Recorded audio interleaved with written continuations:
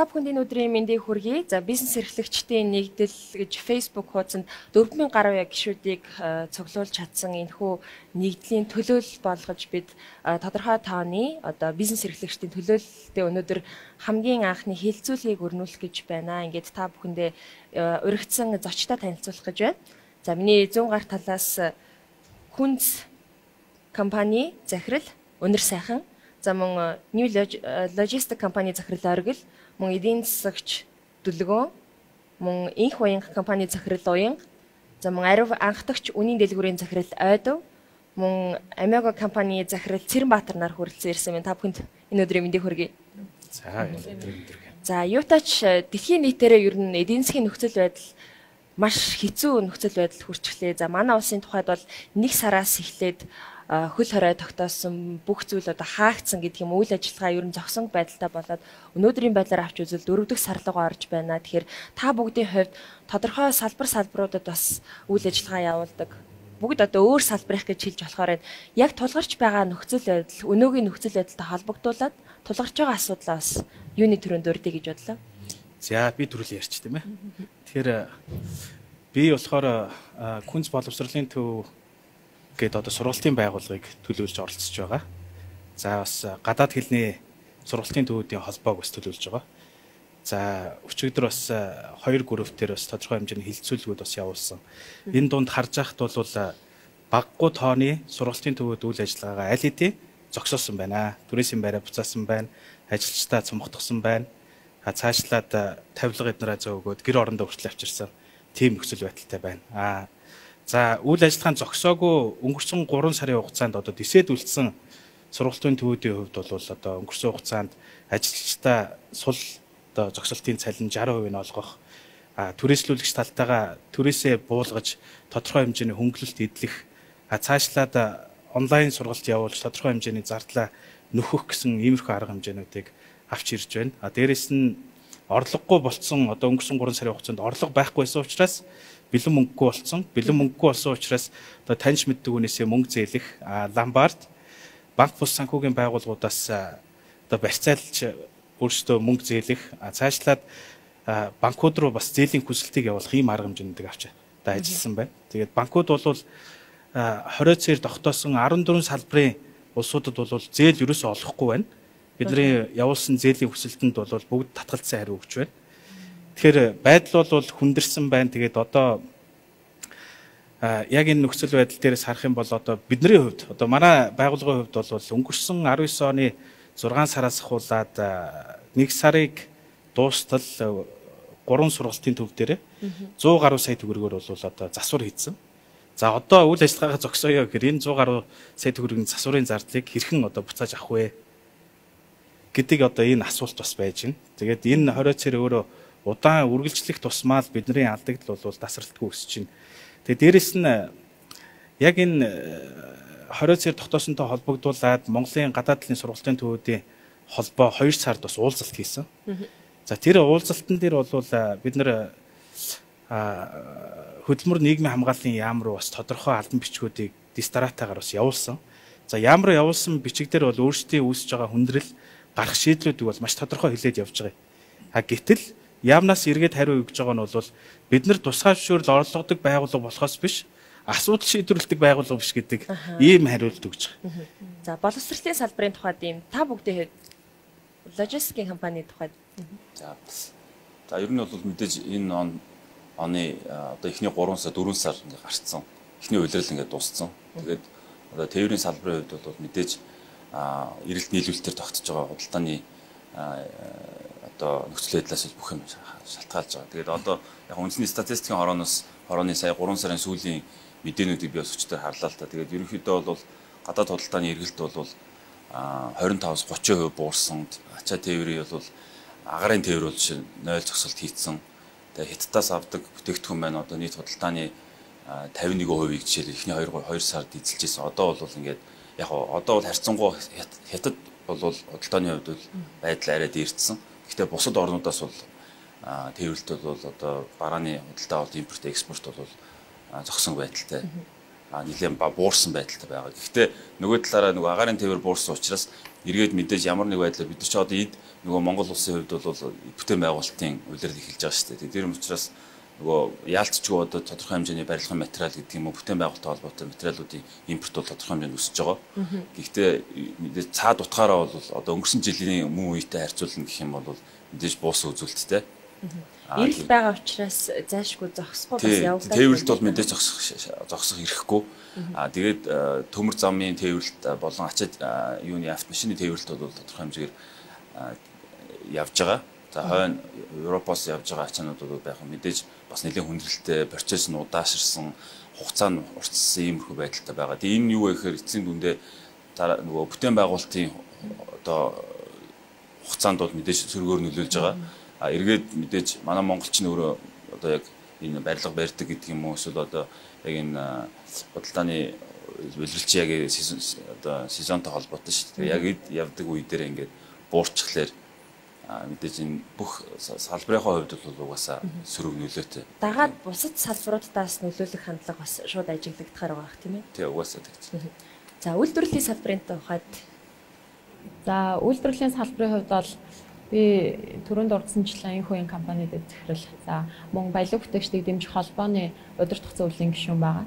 За тэгээд бид бүхэн өнөөдрийн энэ хэлэлцүүлэгт бол компани төлөөлөд оролцож байгаа боловч баялаг бүтээгчдийг дэмжих холбоо үйлдвэрлэл эрхлэгчдэд энэ COVID-19 тэгээ энэ хэцүү нөхцөл байдал асуудал үүсэн те эрсдэл тулгархаар байна гэдгийг эрт хараад 3 сарын 1-нд Монгол банк болон за засгийн газар мөн хөдөө аж ахуйн яамд ингээд шаардлагуудыг уриалгыг өгсөн те үйлдвэрлэл эрхлэгчдийг ажлын байраа авч үлдэхэд одоо дэмжлэг үзүүлэх мөн нийгмийн даатгал за тэгээд ашиглалтын зардлууд цалин хөлстэй за тэгээд ихэнх дийлэнх үйлдвэрлэл эрхлэгчд бол зээлтэй байгаа.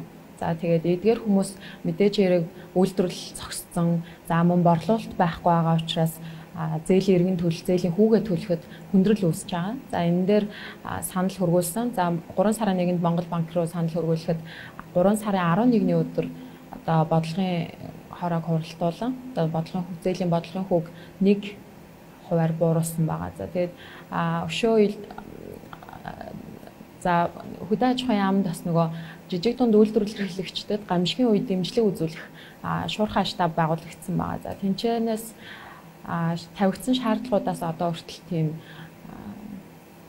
одоо нөгөө бодит те шууд дэмжлэг болох үс шийдвэрүүд яралтай гарахгүй байгаа учраас үйлдвэрлэл эрхлэгчид бол одоо борлуулалтын 60-аас 70% нь бол зогссон тий.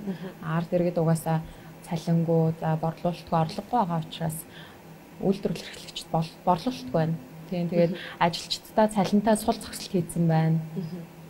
За тэгээд үйлдвэрийн байр эсвэл борлуулалтыг дэлгүүрийн байр түрээс гэдэг ингээд зээлийн хүүгээд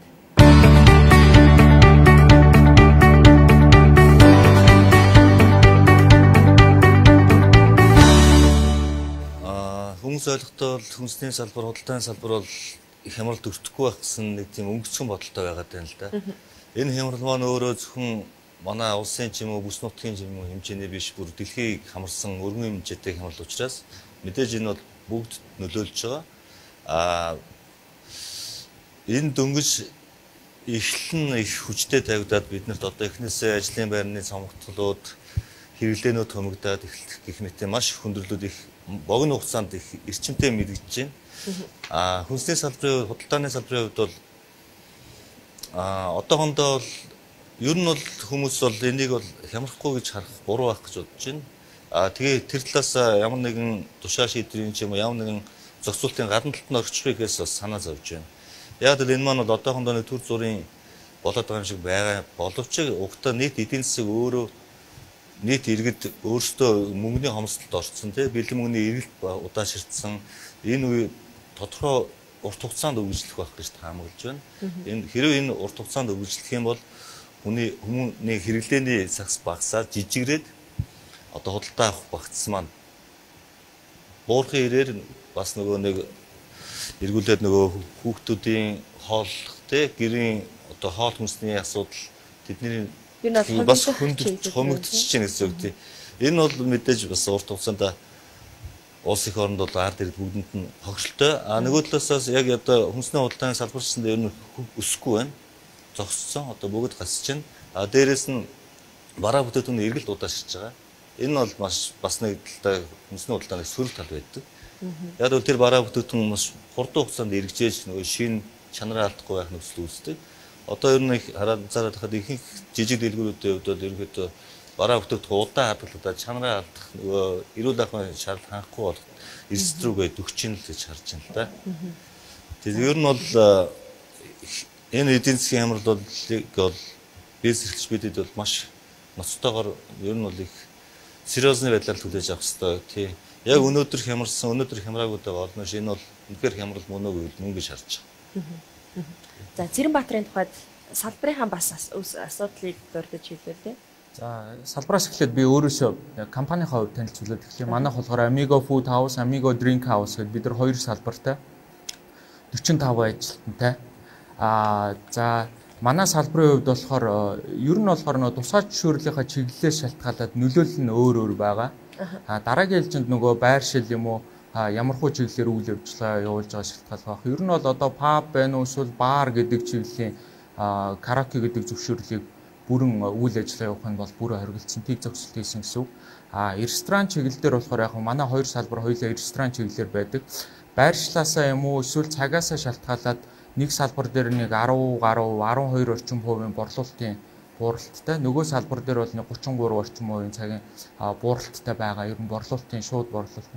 Шалтгаан нь болохоор нэгдүгээрт нөгөө нэг карантинаас болоод гадуур хүний эргэлт ерөнхийдөө багасж байгаа. Хоёрдугаарт болохоор нөгөө цагийн 20-наас болоод 22 цагт ерөнхийдөө хааж байгаа. Энэ хоёр шалтгаанаас болоод ер нь бол борлуулалт бол бууж байгаа. Бидний хувьд болохоор яг 2020 онд бол бид нар харахтаа бизнесээ өргөжүүлээд дахиад нэг салбар хийн гэсэн төлөвтэй засрын үйл ажиллагаа яг энэ карантин коронавирусын талаар ерөөсөө төлөвлөгдөөгүй байсан болохоор мэдээгүй байсан. Одоо яг бидний хувьд ерөөсөө цохилт болж байгаа болохоор энэ төлөвлөгөө байхгүйгээр бид нар засвар эхлүүлсэн байсан. Мэдээж энэ нь бол бид нар дээр бол бас айгүй тооцоолоогүй айгүй хүнд байдал үүсгэж байгаа. За урт хугацаанд гэх юм бол яг ер нь ресторан байна уу, үйлчилгээний салбар одоо энэ хүмүүсийн одоо нөгөө цомгтгол юм уу, бэлэн мөнгөний одоо орлого багасаад ингээд ихлэхээр өсөөсөөгүй энэ салбар өнөөдөр бид нар одоо цаг юм уу, эсвэл зөвшөөрлийнхөө тусгай зөвшөөрлөөрөө ингэж хумигдж байгаа боловч хэсэг хугацааны дараа бол хүмүүсийн бэлэн мөнгө багасаад ирэхээр манай салбар бол тэр чигтээ угаасаа бүр шууд нөлөөлнө. Урт хугацаанд маш удаанаар гарах болов уу гэж бас жоохон айцтай байгаа. За эдийн засгийн төлөвлөгөөнөөс тодорхойлмаар байна л да.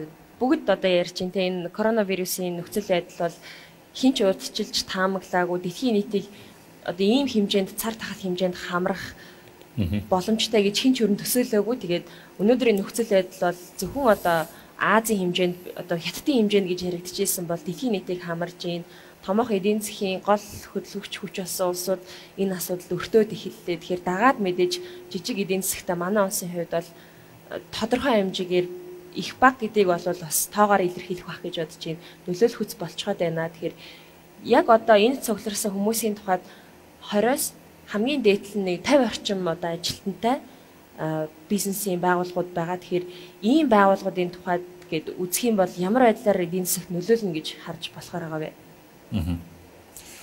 За энэ коронавирусын хувьд бол нэг сард яг тархалт бол хятадд хамгийн өндөр байх үед гадны хөгжсөн улсууд бол за энэ хэрвээ дэлхийд даяар тархвал яах вэ гэсэн төлөвлөгөөг хийж эхэлсэн. За тэгээд 2 сарын сүүлээс бусад улс руу ингээд дарахад эхлэхэд за энэ прогнозуудаа бүгднийг нь бол ил гаргаж тавьсан. Тэгээ 3 сарын ихээр за бид нэр хамгийн хүнд нөхцлөөр энэ дархалтыг бол тооцож байна. Тэм ч учраас авах арга хэмжээ нь энэ байна гэдээ ил тавьсан. Тэр үед Монголын засгийн газар яасан бэ гэхээр 7 хоногор харж агаад сая 3 сарын 27-нд за бид нар ийм арга хэмжээ авъя гэдэг. Ер нь бол энэ арга хэмжээг бол 2 сарын өмнөөс бол төлөвлөөд 2 сарда ядаж асуудал ингэж хүндрүүл бид нар юм хийх байсан гэдэг аль хэдийн төлөвлөгөө гаргаад ирсэн байх ёстойсэн.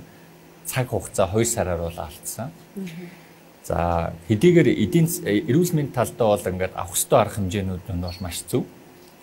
Гэхдээ эдийн засаг тал дээр ерөөсөө 2 сар бол юу ч хийгээгүй гэж хэлж болно. Тийм ч учраас энд одоо ингээд сууж байгаа бүгднгийнх нь бизнес бол нөлөөлчлөө л дээ. За тэгвэл одоо ингээд ярьж байгаа төслүүд дотор бид нэр тэгээд бизнесүүд яах ёстой юм бэ?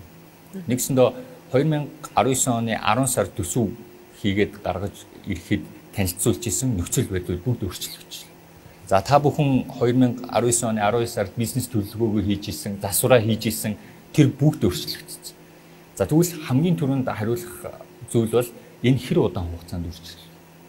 За өмнө нь бол 3 сар гэж ярьж исэн бол урчигдрын их хурлын нээлтийн үеэр сангийн яамны сайд бол энийг бол 1 жил үргэлжлэнэ гэж харж байгаа гэж байна. За 1 жилийн хугацаа. Тэгэхээр бизнес эрхлэгчид энэ цаг хугацааг аваад за 1 жил үргэлжлэх юм бол бид нар яаж тэсэх үү? Энэ бол хамгийн чухал. Яг 1 жил ийм байдалтай байна. Эсвэл энэс доор байдал руу орно. Тэгэхээр 2 сценариол гаргаж ирэх гээд байна л. За эхний сценарио буюу эхний кейс дээр яах вэ гэхээр эхний хувилбар дээр яах вэ гэхээр энэ коронавирусыг бид нэр хэнийгч оруулахгүй, хэнийгч гаргахгүй бариад тэгээд эдийн засаг одоо энэ хөл хоройтой чигээр нь ингээд явуулаад 1 жил болох нэ. Нэгсэндээ коронавирус Монгол гарахгүй гэсэн. Орж ирсэн дандаа тээвэрлэгдэж орж ирнэ. Тэрийг бол барьчин дарчин.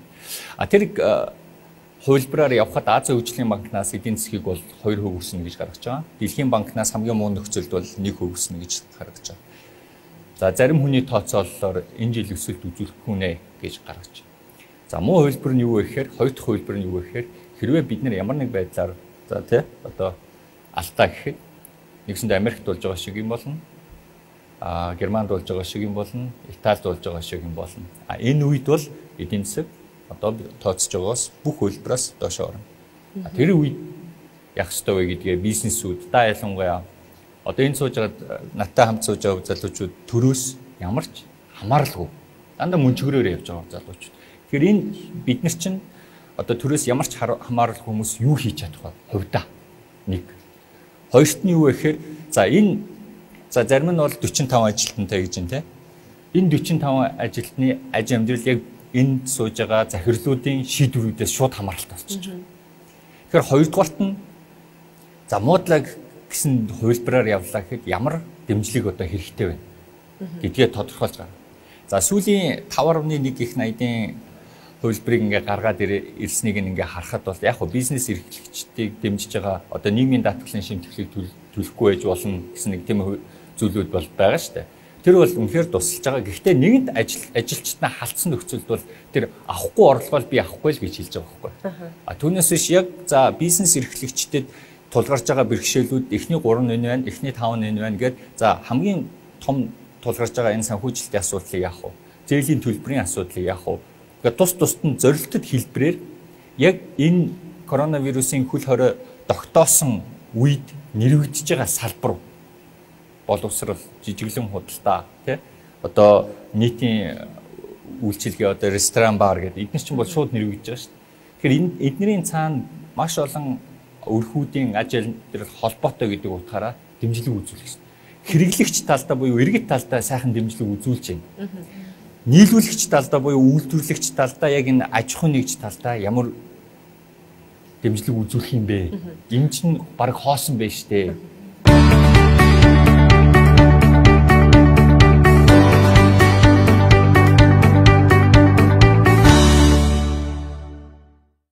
Засгийн газраас төр засгаас хийхгүй байгаа зүйл байхгүй гэж бас хэлж болохгүй. Гэхдээ яг одоо дөнгөж цаг эдийн засгч төлөвлөгөөний хийж байгаагаар яг масс руу чиглэсэн, иргэд рүү чиглэсэн л одоо зүйл хилээд байгаа болохоос биш яг ажил олгогч нар руу буюу тэр бизнесээ эрхэлж байгаа эдийн засгийг нуруунд дээр үүрж байгаа хүмүүст бол ямар ч одоо зохицуулалт аврах боломж олохгүй л байна гэж харж байна л да. Тэгэхээр юуны төрөнд та бүгд яагаад энэ нэгдэлд бас нэгдэх болсон юм бэ?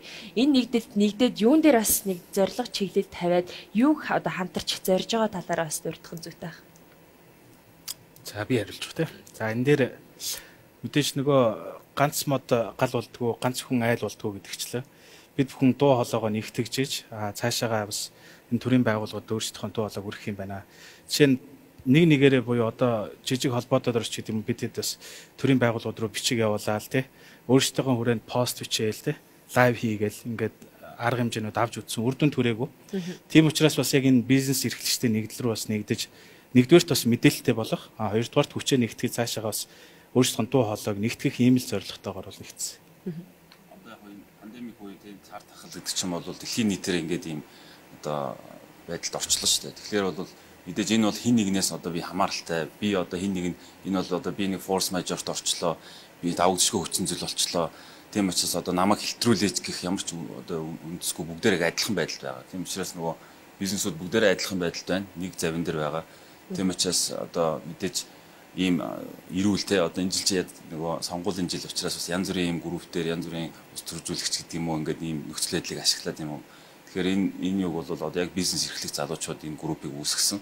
Тэгээд тэрэнд нь одоо нэгдээд тэг хамгийн гол зорилго юу вэ гэхээр ерөөсөө мэдээж яг ийм хүнд үед бол мэдээж бизнесүүд татвар төлөх ёстой нөгөө үйл ажиллагаа явуулж байгаа юм чинь ингээд хүнд байдлууд цаад дотор орж байгаа. Хамгийн гол дэмжлэг бол төрөөс ирэх ёстой тодорхой хэмжээгээр. Тэгээ тэр нь бол мэдээж одоо сая манай засгийн газраас ингээд хэд хэдэн арга хэмжээнд авна гэсэн.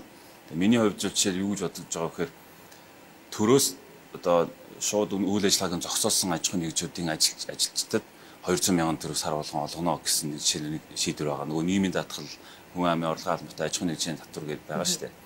Тэгээ түрүү нөгөө эдийн засгийн төлөвлөгөөний хэлж байгаагаар бүх юмнууд нь зогссон бол одоо цалингаа өгөх боломжгүй бол тэр нөгөө хөнгөлтүүд ямар ч одоо үр дүнгүй байх мэдээж тэр ойлгомжтой. Хоёрдугаарт нь тэртээ тэргүй бүх үйл ажиллагаанууд тодорхой хэмжээгээр бид нар бол яг одоо үйл ажиллагаа зогсоочихгүй тул бид нар өнөөдөр ингээд байгаа нөхцөл байдалд талгуурлаад үйл ажиллагаа явуулж байгаа. Зарим хүмүүсээ цалинтай чөлөө олгож байгаа, өөрсдөх нөхцөлтөр хязгаарлах янз бүрийн боломжуудыг ашиглаад гэхдээ өнөөдрийн байдлаар бид нар хамгийн байж болох оптимал одоо юугаа гаргаад ингээд ажиллаж байгаа шүү.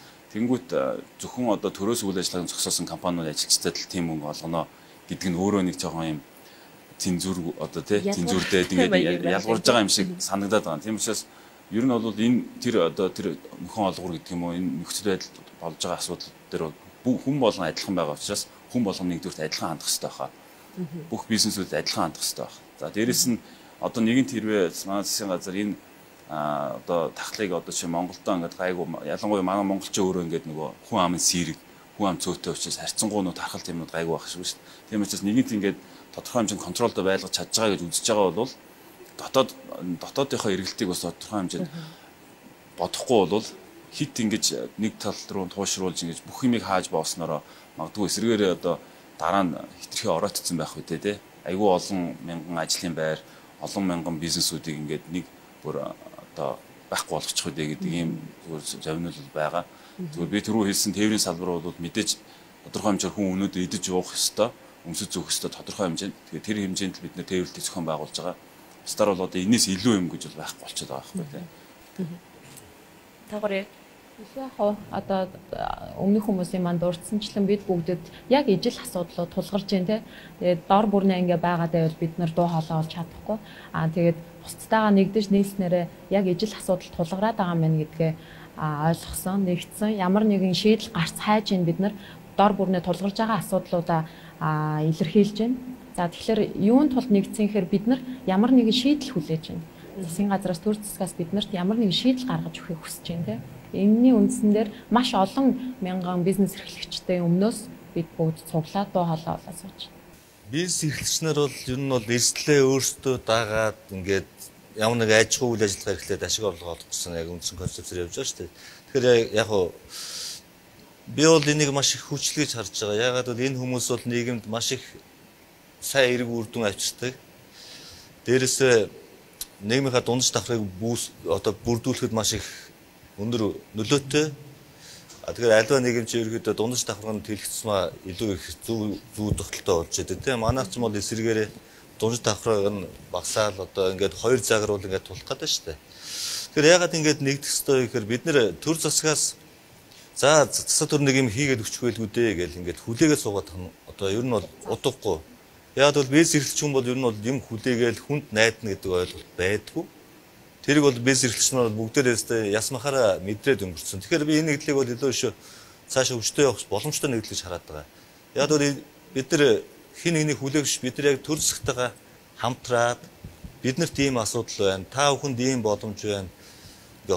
Төр хувийн хөгжлийн хамтын ажиллагааг үүсгэх эхлэлийн тавих болов гэж найдаж байна. Яагаад гэвэл энэ шийдвэр хамтдаа ярилцж, хамтдаа дундаасаа гарсан шийдвэр бол ямар нэгэн байдлаар зөв рүү төхнө.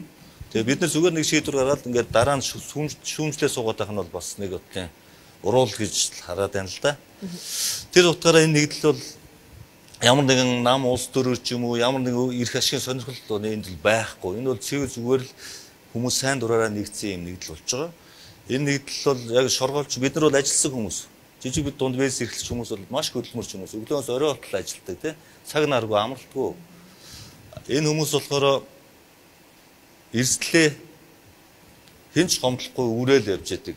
Энэ жижиг дунд бэйсийг үүсгэхийн тулд маш их цаг хугацаа, хүч тий өөрийнхөө бүхэл юмээс оройлдог байхгүй. Тэгэхээр энэ хямрал бол ягаад бид нар тийм эмзэг байна гэхээр бид нар тодорхой хэмжээнд мөнгө одоо хөрөнгөийг алдахаас гадна бид нар өөрсдөө маш их цаг хугацаагаа алдаж байгаа. Маш их хүсэл зоригоо ингээд салхинд хийсэж байгаа юм шиг ингээд алдуулчихж байгаа байхгүй. Тэгэхээр бид нар бол нэгдэх ёстой. Ягаад гэвэл энэ бол нийтлэг эрх шиг төлөө ямар бид нар энд их зоригтой маш их санаачлагтай хамгийн гол нь тий одоо ингээ манай ч олон төрлийн бус байгууллагууд ч ингээ байгаад байдаг хэсэг хүмүүс ингээ яачаал яг нэг гоё санаачлага эндээс гарч өгдөг. Тэгэхээр би яг энэ нэгдлийг бол маш их санаачлагтай. Яг л бид нар өөрөө өөрсдөө төлөө явж ижил бидний амьдрал сайжирна гэдгийг ойлгож байгаа хүмүүс байхгүй. Хин нэгэн бурхан ч юм уу хин нэгэн лаг хүн гарч ирээ бидний амьдрал сайжруулахгүй. Тийм учраас энэ сэтгхүү байгаа бид бүхэн бол энэ сэтгхүү дээрээ сайхан төвлөрөөд нэгдээд хамгийн гол нь зөв юмны төлөө нийгэмдээ зөв өдөр дөрөөр үзүүлэх үзээр ингэж цаашаа хамтран зөв болов гэж харж байна. За тэгэхээр та бүгдийн хувьд тодорхой хэмжээний ажилтан албан хаагчтай одоохон тэнгууд юу гэдгийг хүний нөөцийн асуудал улсын хэмжээнд маш асуудалтай. Манай улсын тухайд тэр тусмаа боловсролын түвшний хувьд аваад үзвэл өндөр үзүүлэлттэй их сургууль төгсөгчдийн тоог аваад үзвэл маш өндөр үзүүлэлттэй юм шиг хэрнээ эргээд ажилтан албан хаагч хүний нөөц бүрдүүлнэ гэдэг бол маш хэцүү.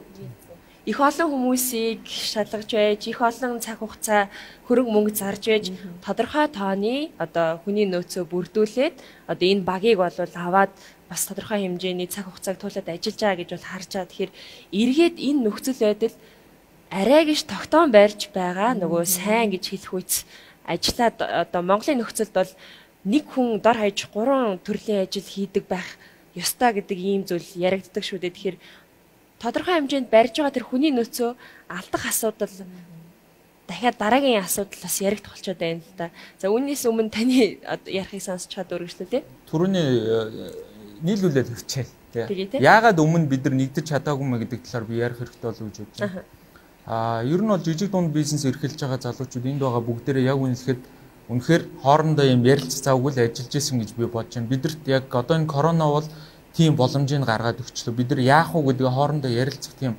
цаг зав юм хугацааг гаргаж өгсөн болов нэгдэл үүсгэх энэ юм гаргаж өгсөн болов гэж бодож байна. Энэ нэгдэлд байгаа залуучууд бизнес эрхлэгчдийн нэгдэлд байгаа залуучууд бол би бол улсаас одоо хүн болгон цаа 200 өгөөч гэж гуух залуучууд ямар ч байсан байхгүй гэж бодож байгаа. Энд байгаа залуучууд бид нар төртөөгөө яаж хоорондоо ойлголцож ажиллаад хин энийгээ дэмжиж яаж энэ эрсдэлтэй үеийг давах уу гэдэг бид нар гаргалгаа гаргах гэж энд байгаа. Түүнээс ямар нэгэн байдлаар бидэрт мөнгө өгөөч, бидрийг ингээч гэдэг бидрийг нэг одоо тийм бэлэн зүйл бол хүссэн юм бол байхгүй гэдгийг тайлбарлах хэрэгтэй болов уу гэж бодож байна. За түрүүний нөгөө хүн хүчний асуудал юмны талаар гарч ирж байна. Мэдээж бол одоо бол яг хөө бид нар бол манай компанийн хувьд болохоор бид нар нэг ч ажилтнаа одоогор бол халаагүй байгаа. Азар нэг ч ажилтнаа халаагүй байгаа. Гэхдээ бид нар тодорхой хэмжээгээр ажиллах хуваар дээр юм уу 20-30% салбарынхаа байршлаас шалтгаалаад 20-30% дээр бид нар цагийг багасгасан. Тэрний хэмжээгээр мэдээж цалин нь бол тодорхой хэмжээгээр бол багасж байгаа. Гэхдээ бид нар хүмүүсээ хадгалах хэмжээнд хадгална гэсэн зорилготойгоор явж байгаа. Гэхдээ энийгээ бид нар хэр удаан хадгалж явахаа яг үнэ хэлэхэд хэлж мэдэхгүй. Дахиад ингээд хэдэн сар үргэлжлэхэд би магадгүй за болидо гэж бууж өгөх хэмжээнд хүрч магадгүй гэж бодож байна. За таны түрүүний хэлснээр хүн хүчний асуудал. Бид нар яагаад энийг хадгалаад байгаа вэ гэхээр бид нар өөрсдийн гэсэн ийм хандлагатай бид нар амиго гэсэн үзэл суртал нэвтсэн хүмүүсийг бүрдүүлэхийн тулд бид нар асар удаан хугацааг зарцуулсан. Түүнээс энэ бол бизнес эрхлэхээс бас нэг хажууд нь бас нэг хэцүү асуудал гэхгүй яг хүний нөөцөө бүрдүүлнэ гэдэг. Яг нэг зөв бодолтой хүмүүсийг бүрдүүлнэ. Энэ дээр хамгийн хэцүү юм байдаг. Одоо хувьдаа үзэхэд би бол зүгээр тэгж боддیں۔ төрөөс энэ хитрхи хавтгаарсан нөгөө нэг халамжийн бодлого ихтэй эхлэхээр бид нар дээр ирэх ажилтан айгүй хэцүү болж байгаа байхгүй юу? Дандаа бэлэн юм хүсдэг. Ийм цалинтай юм бол болчих гэдэг тиймэрхүү хандлага. Тэгэхээр бид нар ийм тим юмыг давсан хүмүүсээ бид нар бол халахгүй гэж бодоод аль болох ингэж одоо хичээгээд одоо энэ нөгөө нэг хугацааны л асуудал гарч ирнэ. Дахиад хэр удаан хугацаанд энэ үргэлжлэх үү? Бидний дуу хоолойг хэр сонсоод бидэрт нааштайгаар юм хэр шийдэх бол одоо жишээ нь хамтарч ажиллах талаар төр өөрөө бидрийг дарамтлагдаг тийм хэрэгсэл баймаргүй байхгүй татварч байдгүй эсвэл одоо юу ч үгүй тэд нар бидрийг дарамтлагдаг биш бид нар хамтарч ажилладаг тийм л баймар байна. Ер нь бол энэ асуудлууд шийдэгдээд юм уу хоорондоо ойлголцоод юм уу энэ асуудлуудыг шийдэж чадах юм бол бид нар бол аль болох хүмүүсээ халахгүй өөрсдөө гэсэн хандлага бүрдүүлсэн хүмүүсээ хадгалж авах зорилготой. За би энэ дээр бас өөр хөөцөл бодлыг илэрхийлье. Хоёр зүйл ярмаар байна. Нэгдүгээрт бол сайн нөгөө засгийн газраас гаргасан 7 шийдвэр байгаа шүү дээ. Тэрэн дээр бол нөгөө ажил эрхлэгчдийг дэмжих зорилготойгоор анхны тэр шийдвэрийг танилцууллаа гэж би бол ойлгосон. Гэтэл эргээд хэсэг хугацааны дараа ингээд судлаад үзсэнгууд байгууллагт ирж байгаа нөгөө нийгмийн даатгалын шимтгэлийг хөнгөлөөд дээрэс нь хувь хүний нийгмийн даатгалын шимтгэлийг хөнгөлөөд хувь хүний орлогын албамжлалыг хөнгөлсөн тий. За энэ эсрэгээр бол байгууллагууд дарамт болоод ирчлээ. За уг нь зөв шийдэл нь бол байгууллагын нийгмийн даатгалын шимтгэлийг бол хөнгөлөөд хувь хүнд оногдож байгаа нийгмийн даатгалын шимтгэл хувь хүний орлогын албамжлалыг хөнгөлөх шаардлагагүй байсан. Дээрэс нь одоо уучлаарай хүүхдүүдээс уучлалтгүй хүүхд бүрт 10,000 төгрөг гэж ярьсан тий. Одоо сар болгон өгөх. Энэ зүйлсүүд бол одоо ажилчид ч гэдэг юм хүүхдүүд ч гэдэг юм уу тийм хүлээлт байгаагүй. Бараг л ч одоо 5 их 80 төгрөгний 50-60% нь эдгээр зардлууд явчихж байгаа. Тэгэхээр магадгүй тэр 5 их 80-ийн 50-60% тэр зардлуудыг биднийг дэмжих тэр зээлийг одоо өгөх ч гэдэг юм уу те бусад арга хэмжээнд зарцуулах одоо тийм үр дүнтэй арга байсан юм шүү те. За хоёрдугаарт хөдөлмөрийн тухай хуулийн 56-гийн 2 гэдэг заалт байгаа. Хэрвээ одоо ингээд ажил олгогч сул зогсолт хийх юм бол хөдөлмөрийн үлсний доод хэмжээгээс одоо доошгүй цалин бид нар олох ёстой гэдэг. Тэгэхээр одоогийн энэ байгаа энэ тахлын энэ үед бид нар энэ заалтыг бас одоо хаврын чуулга эхэлсэн явж байгаа тийм. Энэ нэвтрүүлгийг бас одоо төр удирж байгаа олон улсууд бас үүсгэх гэж найдаж байна. Тэгээ тэр улсууд хандж идэхэд бас энэ дээр яаралтай бас өөрчлөлт оруулаач. Тэгэхгүй болвол эргүүлээд аж ахуй нэгжүүд одоо ажилчид хооронд нь маргаан үнсдэг. Бид нар аж ахуй нэгж одоо ажилчдаа 60% нь олохгүй болвол шүүхээр явлаа гэж ботход тий. Ажилчид шүүхээр явлаа гэж бодоход бид нар эргээд аж ахуй нэгжийн тэрийг өгөхөөс аргагүй байдалд орж ийнэ тий. Тэгээ ажилчдаа шадруурлаг ажилчдаа явуулмааргүй байна, цомгтгомооргүй байна. Тэгэхээр одоо үндсэн хөдөлмөрийн гэрээгээ зуцлаад гэрээт болгох ч байдаг юм уу те. Гэх мэт тийм арга хэмжээнүүд бас бидэд авахар төлөвлөө явж байна. Таны наад дээр чинь яг миний хэлээд байгаа санаа гарч ирж байна л да. Бид нар бол тийм баян улс биш. Бид нар тийм ядууч улс биш. Гэхдээ биднэрт одоо байгаа тэр санхүүгийн нөөц болцоо бол хязгаарлагдмал. Тэр хязгаарлагдмал нөөц болцоогоо бид нар маш зөв зорилттой хэлбэрээр зарцуулахгүй бол ингээд ташраар нь тарамдуулах юм бол амарччгүй хамарччгүй болох гэдэг. За таны түрүүний хэлжсэн нийгмийн даатгалын шимтгэл тийм. За энэ дээр бол илүү нарийн яаж авч болох байсан бэхээр за нийгмийн даатгалын шимтгэлийг байгууллагаас бол авахгүй байна. Хувь хүнээс нь бол авахгүй байна. Гэхдээ хувь хүнийхийг авцсан гэд төр өөрөө бүртгээ явчихъя. Гэхдээ энэ мөнгө чинь эргээд хувь хүн дээрээ очихгүй шүү. Энэ бол байгууллага өөрөө энэ ажилтнаа хадгалж үлдснийхаа төлөө тэр мөнгийг эргэлтийнхаа хөрөнгөд бол зарцуулж болно гэх. Ягаад гэж юм нэхээр хүний авж байгаа одоо тэр ажилчны авж байгаа мөнгө бол яг хэвээр үлдэнэ. Өмнөөс нь арднаас. Байгууллага яаж яана гэхээр орлого нь буурсан байна. За хамгийн багадаа те 20-30% буурсан байгаа шүү дээ. Зарим газар жижиглэн дэлгүүрүүд бол бүр 80 хүртэл хувиар бол буурсан байна. Тэгэхээр тэр дэлгүүрүүд одоо тэр аж ахуйн нэгжүүд явах гэхээр тэр 20% марж байгаа шүү дээ. Одоо энэ нийгмийн даатгал байгууллага хувь хүн гэдэг тэрийг эргэлтийнхаа хөрөнгөнийхөө одоо зориулах замаар энэ хүндрэлийг арай удаан тисэх боломжтой. Тэгэхгүй аваачаад удаан гэдгийг жоохон тодруулъя тийм. Удаан гэдэг нь 3 сар тисэх боломжтой байсан бол магадгүй 6 сар тисэн. 6 сар тисэх боломжтой байсан бол магадгүй 9 сар тисэн.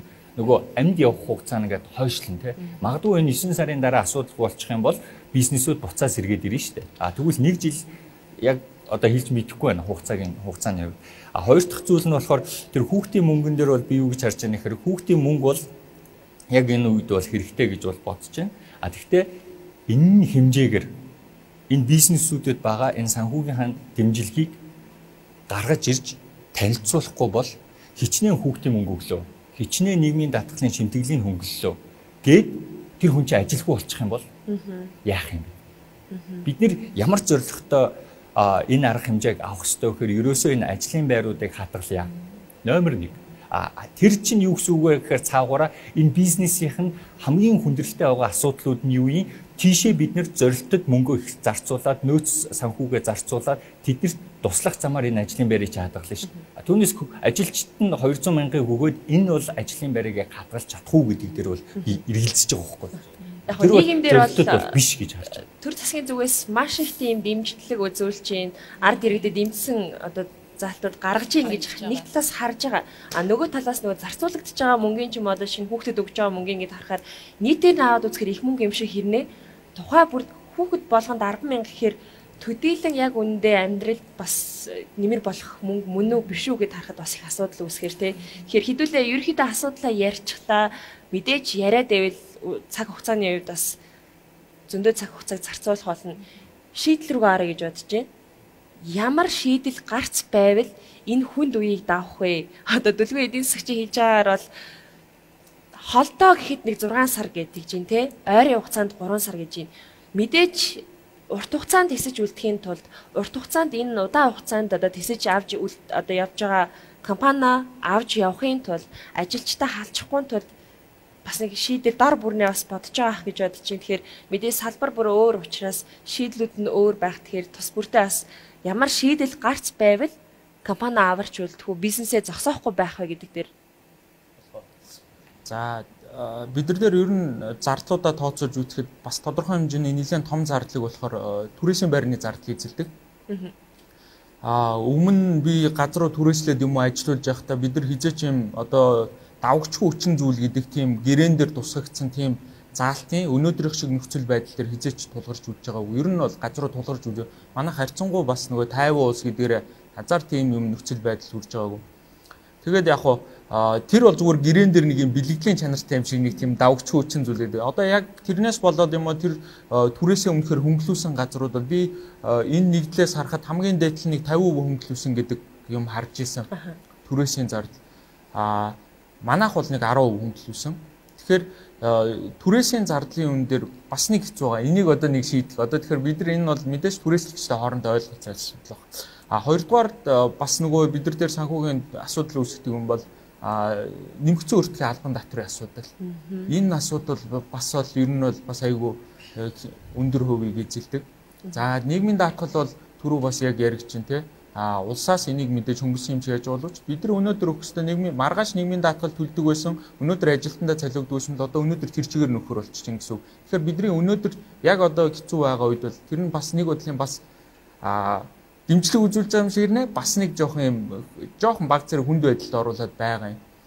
Тэгэхээр одоо яг одоо их юм хүсгэн ч гэж яашин. Гэтэ ер нь бол энэ татврын дарамтын асуудлыг одоо юм дансын хаана ингэн тэгнэ гэдэг асуудал ядаж энэ үед нэг жоохон тайван байвал гэдэг арай жоохон бас бид нар бас нэг жоохон уужуу амьсгаа авах боломж өгвөл гэдэг талаас. Ер нь хэдийн хугацаанд барьвал бас тодорхой хэмжээнд нөлөө үзүүлнэ гэж харж байгаа юм байна. Одоо бид нар энэ нөгөө нэг вирусын хугацаа ер нь хэр удаа хугацаа мэдээж мөрөгчлөхөө бол мэдгүй. Энд ч одоо нөгөө нэг 18 оны Испани ханиад гэдэг шиг бас нэг бодвол Ухааны нэг корона гэдэг нэг түүхэн тэмдэглээ үүд. Энэ түүхийнхээ хувьд хэдийн хугацааны хувьд хэр хугацааг авчихыг бид нар бол мэдэхгүй. Гэхдээ одоо юу гэдэг нь тэлээгээд одоо юу гэдэг ямар нэгэн байдлаар татвараас юм уу одоо ингээд та татвараа төл дансыг чи хаана гэдэг энэ асуудал арай жоохон 50% байх юм бол одоо тэр дарамт бага байх юм бол бид нар мэдээж аль болох одоо юу гэдэг татвараа төлөх ёстой энэ бол үүрэг. Гэхдээ жоохон бас боломж өгөөч л гэж хэлэх гээд.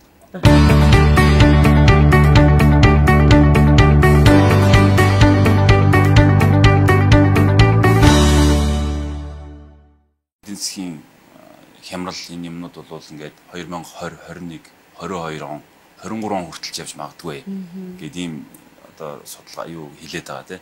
Тэгэхээр энэ чинь юу гэхээр нэг талаасаа тэртээ эрэлт нь буурахаар нийлүүлэлт нь буураад үйлдвэрлэгч нарын бүх юмнууд түүхэн эдийн татаа бол бүх юм буурна. Манай Монгол улс ч өөрөө улсын төсөв үндсэндээ эрдэс баялагын бүтээгдэхүүний экспортоос одоо үндсэндээ бүрдэж байгаа юм орно шүү дээ.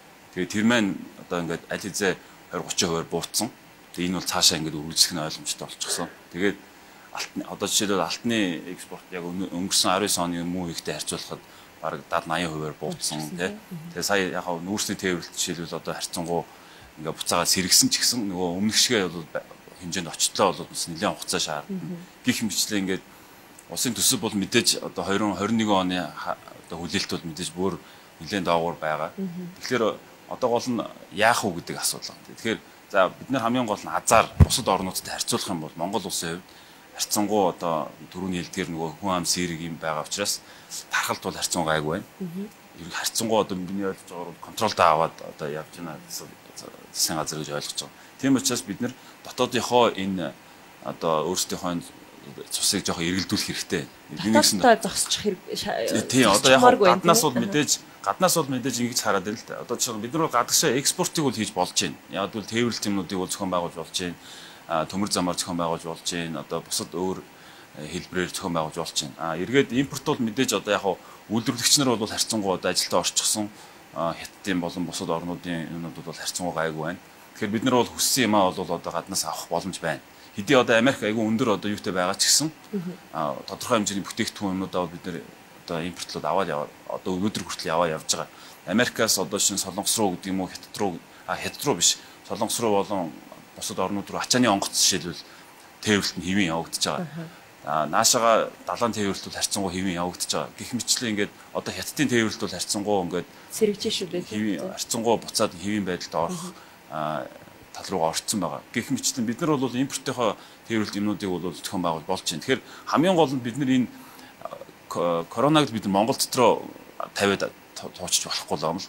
Тэгэхээр бид нар өөрсдөө одоо юу гэдгийг тэр үйл ажиллагааны процесст маш тодорхой дүрм журмыг одоо гаргаж өгөөд тэгээ яг энэ үйл ажиллагаанууд яг ингэж явна гэдэг ингээ хяналтаа арай сайжруулад өөр байдлаар тэгвэл энэ одоо юу гэдгийг энэ үйлчлэгээний байгууллагууд бусад одоо хийх ёстой энэ цаг хугацааг ашиглаад одоо Монгол өнөөдөр дэлхийд дээр байгаа хамгийн 50 орнуудын нэг болчиход байна шүү. Тэгэхээр энэ цаг хугацааг бид нар энэ бол бас давуу тал шүү дээ. Нэг бусад газрууд бол ингээд цаг зогссон байхад бид нар бол манай цаг явж байгаа байхгүй. Тэгэхээр тэрийг ашиглаад хэдүүлээ бас боломжтой болцоотой юмнуудаа хийгээд дотроо ингээд юмаа бүр тавиад туучихгүй шиг те хийх юм бол бас боломж байгаа юм болов уу би бол зүгээр одоо юу гэдгийг бизнес эрхлэгчийн хувьд тийм харж байгаа. Тэгээд эдийн засгийн үндэслэлээр аваад үзвэл ямар одоо шийдэл ээж болох вэ? Бизнес эрхлэгчдийн талаас гэж харуул. За энэ коронавирусын үр дагавар бол ерөөсөө нийлүүлэлтийн шок гэж харж байгаа. Нийлүүлэлтийн шок гэдэг нь ерөөс хамгийн түрүүнд бол байгууллага аж ахуй нэгж үйл ажиллагаа явуулж байгаа газруудад нөлөөлнө. Тэрний дараагаар бол мэдээж иргэд ажилчид те хөдөлмөр эрхлэгчид бол нөлөөлнө. Тэгээд ингээд аваад үзэхээр за ганц хоёр тоо ярихад нийт одоо зээлийн 50% нь иргэдийн зээл байдаг. 50% нь аж ахуй нэгжийн зээл. Тэнгүүд иргэдийн зээл дотроо 65% нь цалин ипотекийн зээл байна. 65 бараг 70 орчим. Тэнгүүд энэ хүмүүс чинь одоо ингээд 200 мянга өглөө нийгмийн даатгалын шинтгэлийн өглөө гээд 3 сарын дараа хэрвээ ажилгүй болчих юм бол энэ зээлүүд чи яах? Хизээ ажилгүй болох вэ гэхээр аж ахуй нэгжүүд нь үйл ажиллагаагаа зогсоовол. Тэгээд ингээ хөөхөр аж ахуй нэгжээгээ дэмжихгүй бол эдгээр чинь үйл ажиллагаагаа ямар нэг байдлаар одоо дийлэх байлаа. Бүгд зогсох нь шүү. Эргээд нөгөө эн чинь банкныхаа тэр салбартаа ч хүнд асуудал үүсгэх нь аж ахуй нэгж дээрээ ч хүнд асуудал үүсгэх нь иргэд дээрээ ч хүнд асуудал. За Америкийг харъя л да. Америкийн сая CARE Act гэдэг баталсан Corona Aid Relief Employment гэдэг.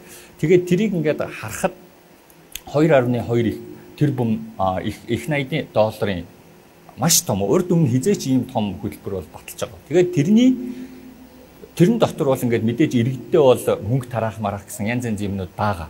Гэхдээ тэр нь бол нэг 15-20% нөө. Үлдсэн 70-80% нь юу байна гэхээр дандаа аж ахуй нэгж рүү гэж хэлсэн. Бизнес рүү. Яагаад тэгэхээр мэдээд нь шүү дээ. Бизнес рүү зогсох юм бол энд хичнээн мөнгө өгөөд эдгэр хэцүүдэх нэ. Тэгэхээр нөгөө циклээ нөгөө дахиад өндөгний үлгэр шиг хаанаас нь эхлэх вэ гэхээр ерөөсөө энэ аж ахуй нэгжүүдээс эхлэе.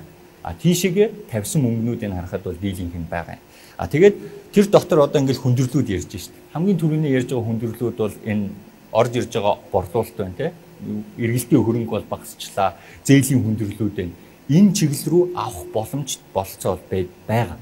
Монгол улс бол тийм татагтаа тулцсан ус биш. Би юу гэж харж байна гэхээр хэрвээ богино хугацаанд зөв бодлого авч чадах юм бол энэ хүндрэлийг бид нэр хамаагүй хохирол багтаагаар давна.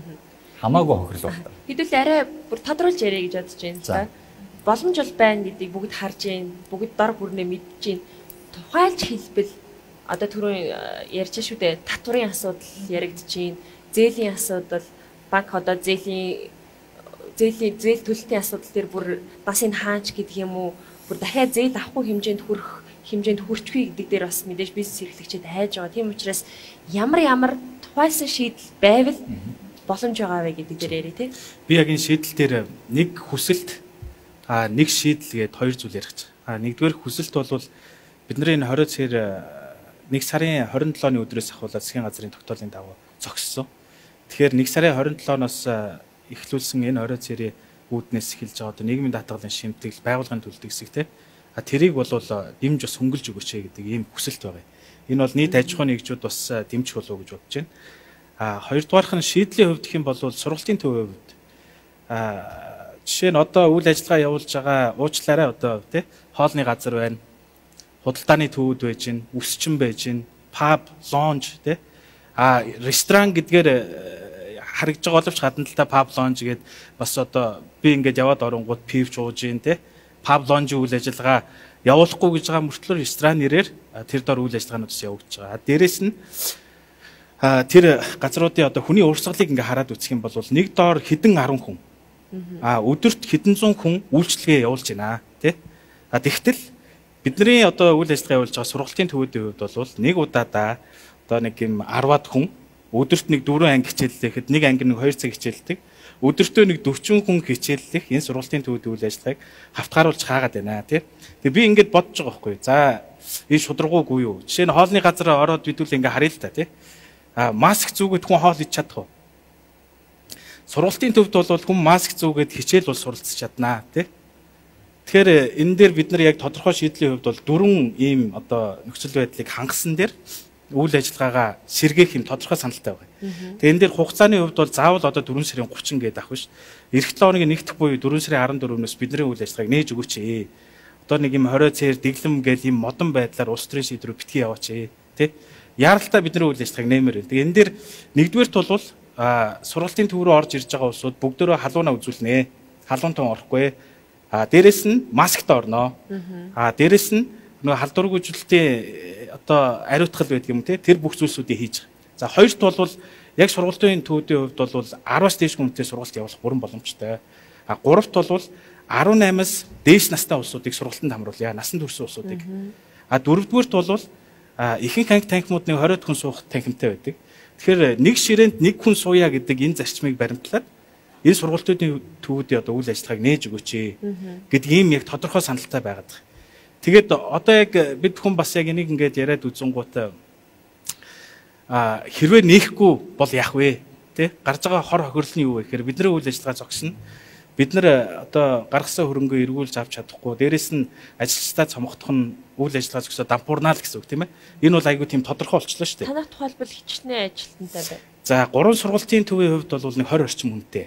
Цаана бас бид сургуулийн үйл ажиллагаас явуулдаг. Нэг 40 гаруй хүнийг бас салинжуулаад үйл ажиллагаа явуулж байгаа. За тэгэхээр яг энэ нөхцөл байдал дээрээс харах юм бол хор хохирлыг ингээд тооцоол үзэхээр үйл ажиллагаа зогсно. Дээрээс нь өнөөдрийн энэ нэвтрүүлгийн одоо бидний ярьж байгаа зүйлсийг хэн нэгэн нам улс төр тэр зүйлсүүдтэй битгий олоосой тий. Бид нар өөрсдөө үйл ажиллагаа явуулахад маш бэрх болоод аргагүй ирэхэнд энэ дуу хоолойг хүргэж өнөөдрийн нэвтрүүлэгт орж байгаа шүү. Өөр ямар нэгэн зорилго байхгүй гэдэг хэлмээр. Шийдлүүд бол бизнес эрхлэгчдийн нэгдэл маань маш олон салбарууд хамгаалж байгаа. Тэгэхээр ерөнхийдөө ингээд салбар болгонд ингээд өчнөө олон асуудлууд байдаг учраас ингээд нэгтгэж нэг зэгт барихад их төвөгтэй хэцүү. Гэхдээ бидэд бол ямарчсан нэгдэл маань байгуулагдаад 5-6 удаа хурал хийсэн. Хурал хийхэд бол ерөнхийдөө ингээд салбар болгодлуудад ороод ингээд ярихаараа яг өнөөдөр шиг иймэрхүү нарийн ширээ асуудлууд их яригддаг. Тэгээ ер нь бол нэгдлээс бол яаж асуудал зүг гэхээр бүгдээрээ ямарсан санал асуулга авъя.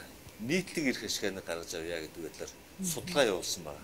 Нийтдээ 200 гаруй компани бүрэн маш сайн судалгаа хийгдээд тэгээд судалгааны дүн дээрээс бид нар ерөнхийдөө 5 шийдэл гаргаад тэр 5 шийдлийнхаа дагуу одоо төр захиргааны байгууллагад одоо хүсэлтэд уламжлахын ажил хийхээр гээд ажиллаж байна. Тэгэхээр шаардлагын хувьд бол ер нь хамгийн гол нь бол зээлийн хүүний асуудал бол нэгдүгээр асуудал болж хөндөгдсөн. Зээлийн хүү. Тэгээд нөгөө татваруудыг хөнгөлөх, чөлөөлөх тий энэ оны дуустал бол ямар нэгэн байдлаар компани нөгөө данс хаах юм уу тий нөгөө нэг татвараас нэг өртөө боллоо гэхээр нэг үйл ажиллагаа явуулах гэдэг дансыг хааждаг юм уу тийм гэх мэт ийм яг гол нийтлэг байгаа 5 асуудлуудыг гаргаж ирээд ирсэн байгаа.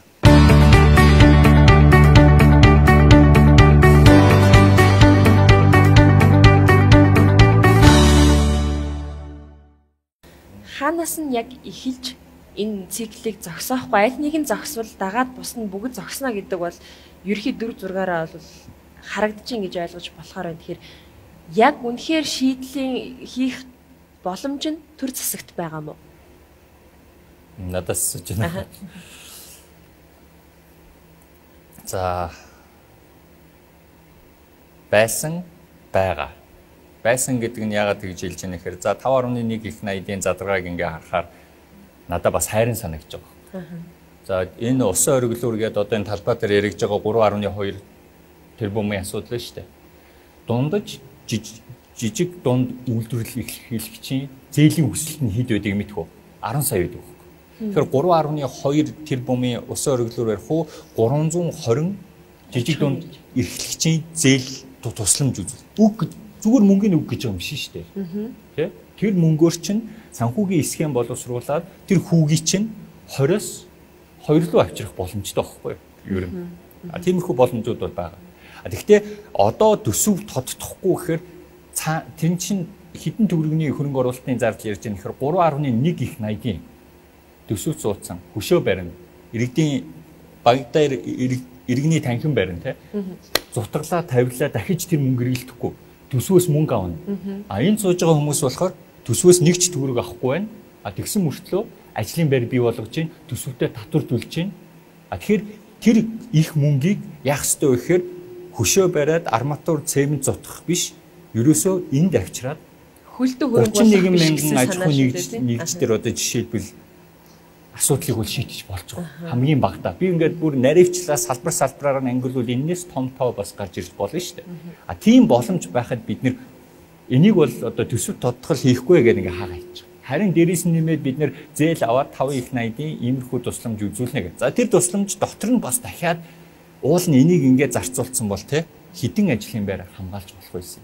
Энийг ингээ зарцуулсан бол хідэн үрхийн амжиргааг тасалдуулахгүй байж болох юм гэдэг бүрэн боломж бол байсан. Одоо нэгэнт ингээ батлагдаад энэ ингээ явах гээд байна.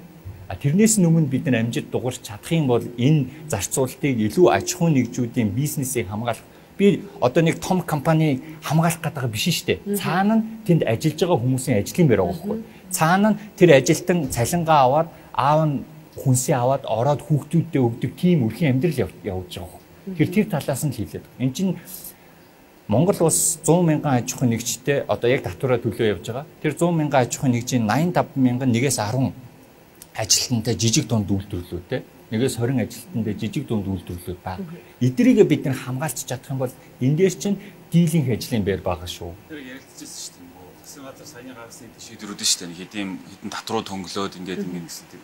Хэр ямар судалгаан дээр үндэслэж тэр шийдвэрүүдийг гаргасан бол гэж яг ярилцчихсан байна. Тэгэхээр одоо яг тэрийг бол мэдэхгүй байна. Ямар судалгаа хийсэн. Тэр ер нь бол яг бизнесийн ажил олгогч бизнес одоо бизнесүүд дундаа тэгээд одоо ажилчид дундаа ингээд нэг юм одоо нэг тодорхой хугацааны хувьд те одоо сая манай бизнес эрхлэгчдийн нэгдэл дээр явсан шиг судалгааг явуулаад тэгээ одоо манай дэвшил аль хэзээ ингээд нэг юм одоо судалгаа гарчаад шүү дээ. За бидний хүндрэлүүд гол хүндрэлүүд байна те зээлийн хүү одоо юу байдгийг ингээд тэгвэл яг ийм хариу жишээлбэл магадгүй засгийн газар дээр гарах хэрэгтэй байсан баг те тэгэнгүүт за одоо бид нэр энэ жил баахан сургууль цэцэрлэг зам гүүр барихгүй.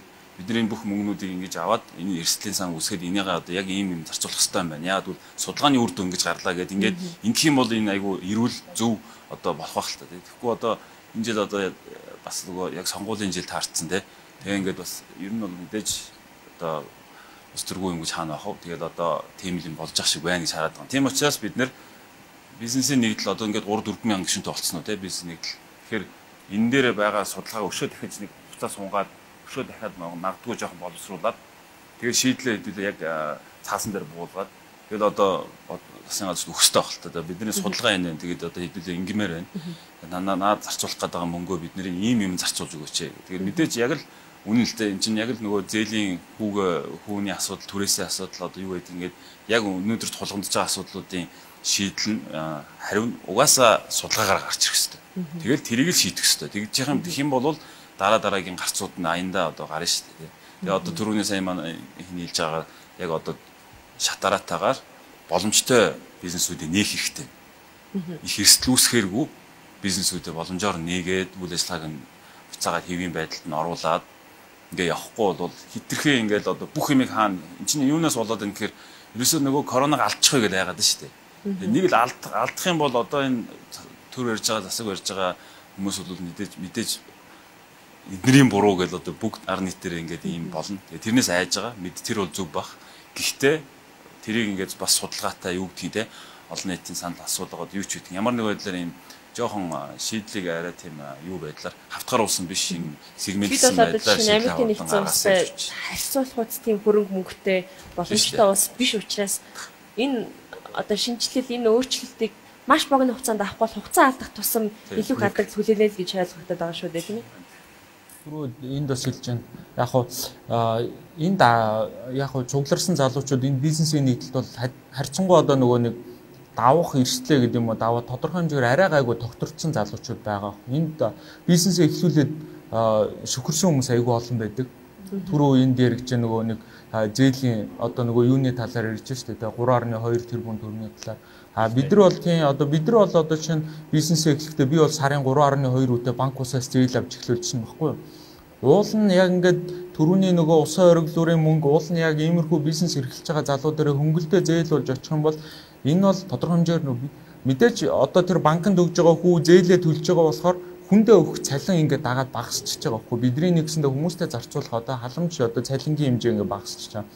Уул нь бол яг одоо түрүүний хэлж байгаа тэр усан оргилуурын оронд иймэрхүү бизнес дэмжих иймэрхүү юмнууд хийх юм бол магадгүй тэр нь тогтворж чадах юм бол дараа нь хэдэн ч усан оргилуурын мөнгө дахиад эргээд бос боломжтой шүү дээ. Тэгээ одоо яг байгаа шийдлэр бол энэ 3.2-оор одоо ингээ усан оргилуурыг баах ажилгүй хүмүүс тэр усан оргилуурыг тойр цуугаад хараа сууж байхаас өөр нөхцөл үүсчихэд байгаа байхгүй. Тэгэхээр зөв юмдаа л зарцуулъя, зөв юмдаа зөв шугамар зарцуулъя л гэж хэлэх гээд байна.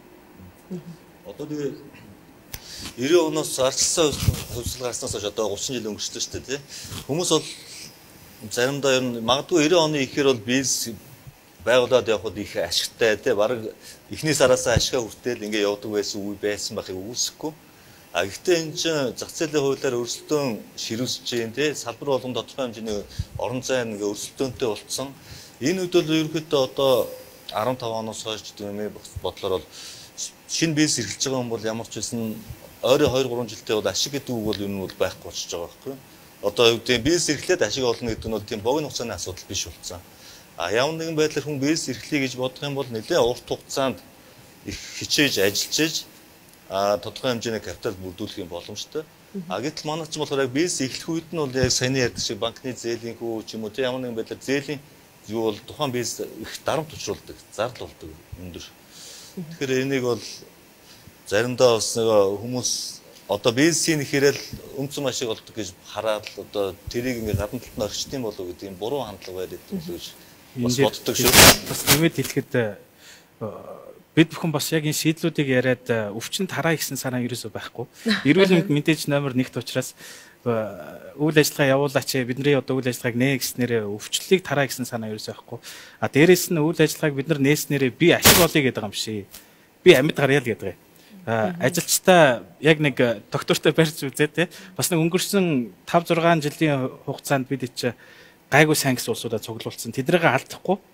Тэднийг нэг тодорхой хэмжээнд орлоготой байлгаад амьд гараад одоо энэ коронавиг даваад гарья гэдэг энэ санааг хэлж байгаа юм шиг тийм. Энэ дээр бас нэг санаа байгаамаа. Юу вэ гэхээр за анх хятад ингээд корона маш их дэлгэрхэд бид нар бол ингээд хилээ хагаад хөл хорой тогтоох нь бол зөв. Тэр үед маш олон зүйл тодорхойгүй байсан. Одоо бол бид нар юу мэдж байна вэ гэхээр эн чинь нэг 2-3 7 хоног максимумда ил гардгүй байна.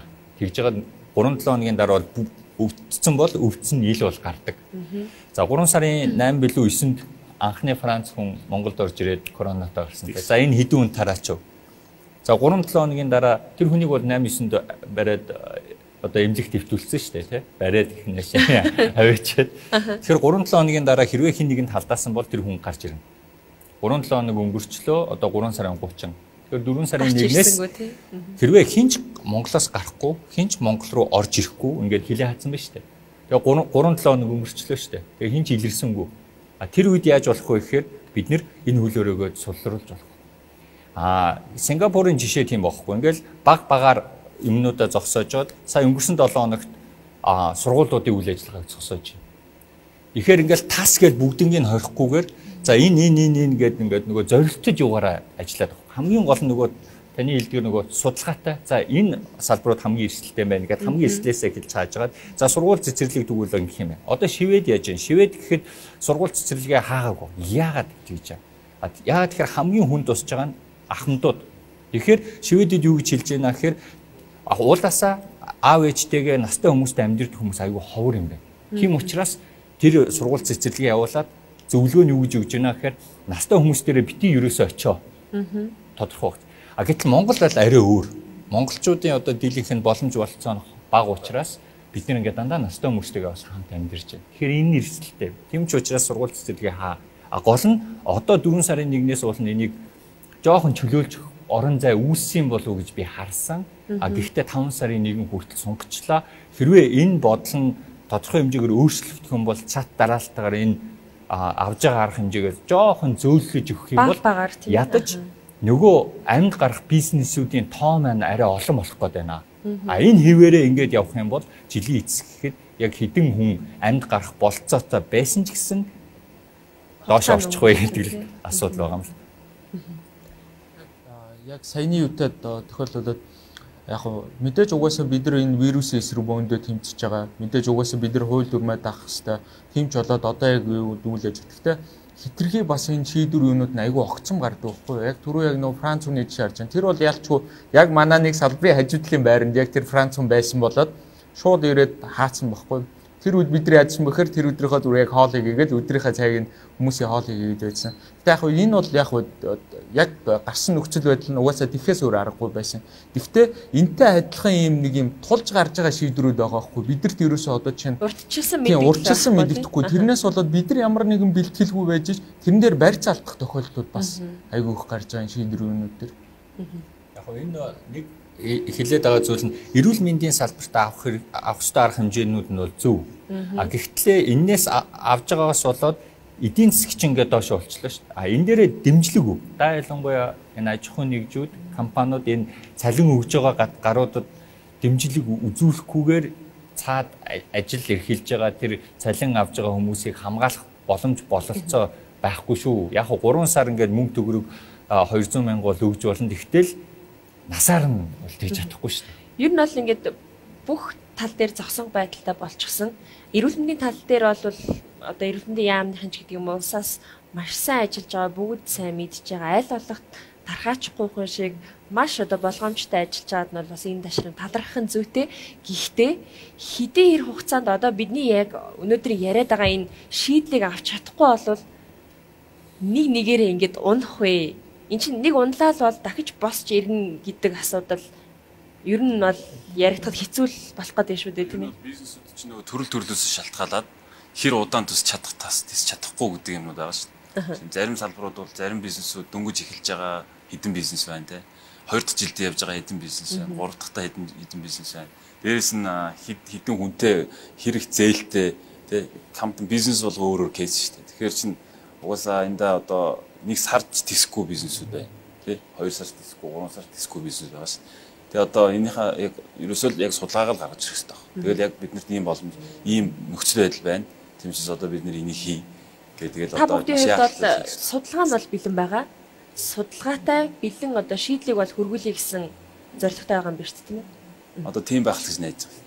Бидний хувьд бол ямар ч энэ нэг гинтийн учраас богино хугацаанд гарах шийдвэрүүдийг эхлээд шийдлүүдийг гаргая гэсэн юм санаатай байгаа.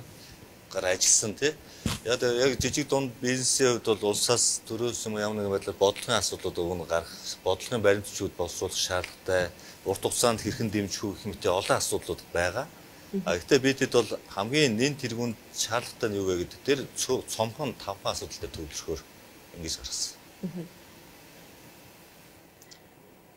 За тэгээд өнөөдрийн нэвтрүүлгээр бидний ярьж байгаа энэ шийдлүүдийг төр засгийн удирдлагууд маань сайн үзээд хэрэгжүүлж болохыг нь бас хэрэгжүүлэхийг ухаантай зөв сайхан шийдвэр гаргахыг бас хүсэж байна. За тэгэхээр өнөөдрийн бизнес эрхлэгчдийн нэгдэл цугларсан одоо эдгээр бизнес эрхлэгчдийн төлөөлөл болсон залуучуудтай бид хамгийн одоо анхны хэлэлцүүлгээ өрнүүллээ. Тэгэхээр энэхүү хэлэлцүүлэг маань бол дараа дахиад үргэлжлэнэ. Дараагийн хэлэлцүүлэг дээр бид илүүтэйгээр гаргасан одоо эдгээр залуусын тэр судалгаан дээр үндэслэлсэн гаргасан тэр шийдлүүд хэрхэн хэрэгжих боломжтой юм бэ? Ямар арга замаар тэр шийдэлд хүрч энэ одоо олон аж ахуйн нэгж байгууллагуудаа аварч үлдэх вэ? Цаана байгаа мэдээж олон ажилчид тэрний цаана байгаа дарга ирэх ингээд бүгд ингээд циклэр эдийн засгийн нөхцөл байдал явж байгаа учраас энэ асуудлыг хэрхэн улсаа газар одоо ингээд мөлхүүлчихгүй хүн шиг авч үлдэх вэ гэдэг дээр бид бас энэхүү хэлэлцүүлгийг өргөжлүүлэн та бүхэнд хүргэх болно. Ингээд өнөөдрийн хамгийн анхны одоо хэлэлцүүлэг маань энд хүрээд өндөрлөж байна. Тэгэд хүрэлцэн ирсэн мөн өөрсдийнхөө санал бодлыг хуваалцсан та бүхэнд баярлалаа. За баярлалаа.